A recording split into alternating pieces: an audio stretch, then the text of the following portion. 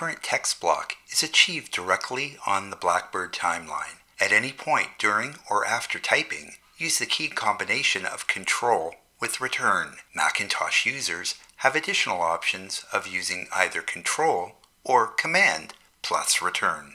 This will insert a carriage return symbol in the text entry area of the Blackbird timeline. Notice the text is pushed down to the next line in the Edit window. There is no limit to the number of lines that can be added.